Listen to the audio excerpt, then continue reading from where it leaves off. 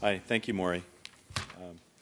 Dolores Baksh, our head of R&D, was supposed to be making this presentation, so you're getting the B team here. But what happened is, as a CBER-regulated company, we had a surprise FDA inspection a few weeks back, and when that happens, you really, have to drop everything and mobilize.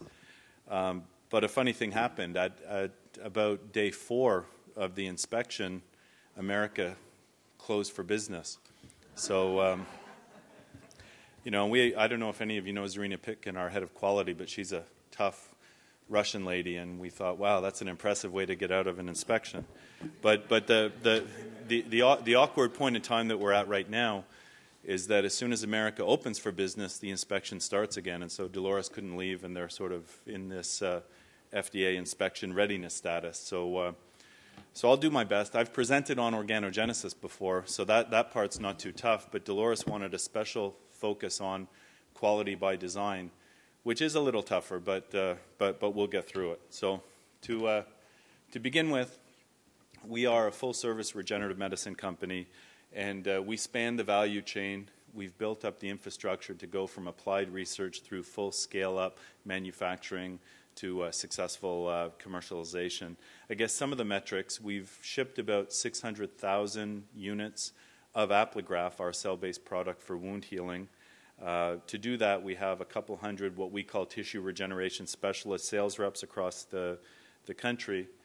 And I mentioned earlier this morning we ship about 100,000 units per year now, so that's a big challenge in terms of manufacturing. In fact, it takes about 3 weeks to grow the product, but it's applied somewhere in the U.S. to a patient Monday to Friday every 60 seconds. So you can imagine the logistical complexity associated with that. And we design and develop next-generation technologies. I won't go through all of our milestones along the way, but life for organogenesis began at MIT. Our founder was a professor at MIT, Eugene Bell, in the 1980s, incorporated. Apligraf was the first allogeneic cell therapy to be approved by CDRH FDA in 1998 for the first indication, venous leg ulcers, followed by diabetic foot ulcers. And another milestone worthy of remark is in 2012, we got our first CBER-regulated cell therapy, GINTUIT, for oral soft tissue regeneration. So we've gradually been building up the company. A rather conservative model. We haven't gone to outside sources for capital, no venture or private equity. So as the revenues increase, we gradually invested in the infrastructure and building a more competent sales and marketing team, reinvesting and having a gradually more longer-term focus in R&D and some of the operational improvements that are required. So this is just a simple cartoon. Allogeneic cells are what we focus on. We have FDA-approved cell banks of keratinocytes, fibroblasts, epidermal stem cells. We withdraw the cells from the bank to grow the three-dimensional tissue. And we focus in 2 areas, wound healing and oral soft tissue regeneration, which seems a bit incongruent in terms of call points, and it is, but really the biological underpinnings of what we're asking the cells and the matrix to do is very comparable, to induce site-specific soft tissue to regenerate, whether it's the foot, the calf, or the oral cavity. Now, so what we really want to talk about, and this is sort of our story, is we've gradually been trying to build our professionalism, our infrastructure, our way of working over time.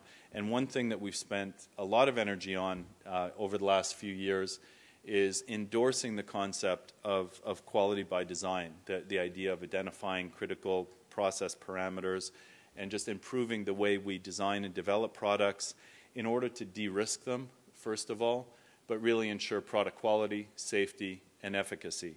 So I guess there's a lot of reasons to do this, and as I mentioned, we're in the middle of an FDA inspection right now. The language that the FDA inspector uses, quality by design language, the questions that they're asking, the way they expect the data to be presented to them.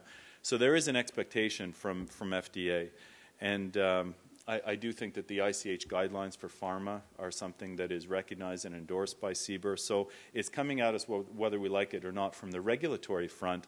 But I think one example that I'll share is it's not just something that we should or have to do. If we look at some of our recent product development examples, over the last 10 months, we completed 9 scientific design of experiments, to identify 6 critical process parameters out of a list of 29. And I guess our feeling is that if we had done that with a conventional, normal way, we'd still be at it, first of all, and it would probably take an additional 10 months at least. And so I think that there's an efficiency that is coupled with the de-risking and the regulatory onus to do it. So I think that the only debate that we have is how do we implement it in a pragmatic way, in a practical way. And for us, that's a debate that involves all of the departments in the company. And I have a slide on each of them, but just to say that this isn't just an endeavor that's limited to our research and development team, is that we're trying to roll out the quality by design principles and philosophy across the company. So one place that it really began was our transition from a CDRH regulated company to a CBER regulated company.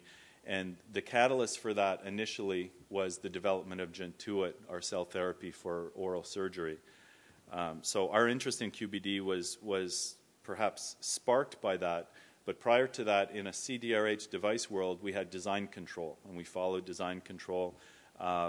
Right now, we're adherent to CDRH principles and to CBER principles, and so we've had to take the QBD concepts that are not present in design control and incorporate them into our quality systems.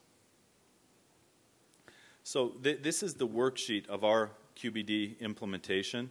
And I guess the first thing is really you just need the endorsement of the executive team, of top management in the company, because we all know that change of any kind is difficult. And when you imagine just how rigid the protocols, the SOPs are in a company, it takes a huge commitment to migrate from one way of working to a different way of working. And obviously when you're a company that's at the commercial stage, any changes you make is like working on an airplane while it's in flight. So it's very difficult to actually incorporate these things while you're still getting product out the door, and you don't want to slow down anything in the transition. So we've basically, the way I would characterize where we are now is maybe in the 4th box, where we're trying to formalize the quality systems, and we're trying to identify what are the gaps in our quality systems, and if there are gaps that QBD is not adequately represented, to have a debate and to think how relevant, how necessary is that, and how rigorous does this have to be. So the best example that I could think of this is the knowledge space. And a lot of these concepts are absolutely intuitive, and they even existed in design control. So what is different? What is different is the scientific approach and the rigor and the data management. So the knowledge space in QBD is something that we really didn't do anywhere nearly as professionally or thoroughly as QBD calls for, and that's really where we are right now. So about halfway through the process of integrating this throughout our company. And then related to this, but really a big shift for us, is the utilization of very rigorously developed and designed preclinical work to guide development. And I guess the shift that I would describe at Organogenesis is we began life as an MIT company, and almost, as a religion, we were trying to reverse engineer skin. So we began with skin as the design goal, and we made our technologies look like skin. We incorporated 2 different cell types, epidermis, dermis, impact basement membrane. So it was pretty obvious that it was a reverse engineering exercise, and thankfully the technology worked. But where we're trying to migrate is away from that thinking and take a more agnostic approach, where we're basically saying that what we want to do is invest heavy resources, energy in designing the best large animal preclinical models that are very reflective of human immune systems and reactions to cellular constructs. And for that, we've partnered with David Sachs' lab at Harvard over many years. And I think today we have those preclinical models that allow us to step away from trying to reverse engineer skin and to say, we want to look at any permutation combination of different cell types, different seeding densities, different types of extracellular matrices, and just let the science, let the data take us where it will take us. And so for our design of next generation technologies, we're not trying to reverse engineer anything. We're trying to invest in very predictive models and then let the data speak for itself. And this is an example of the large animal porcine model. So obviously there's a huge onus in, first of all, banking like pig cells and like subspecies pig cells, and then regrowing the constructs to be analogous with the same types of release criteria as the human skin constructs, and then just testing them. And testing them not just in terms of wounds and wound closure, but what's happening from an immunological perspective. Now, the other interesting implication of quality by design is what does it mean to manufacturing? And the key thing is that if you've done a very rigorous job outlining your design space and outlining what are your critical process parameters, it makes things like process changes very feasible. And actually, it enhances the success of the process change at FDA because you're generating the type of data that they want. But also for scale-up and for automation and for closing systems, all of the things that are very, very critical for us to do, the quality by design is the approach that gives us the confidence that when we are making these process changes towards more and more automation and less human intervention, that we're going to have the confidence that we've de-risked it and that it will be regulatory approved as process change, but also that it will continue to work like the original process.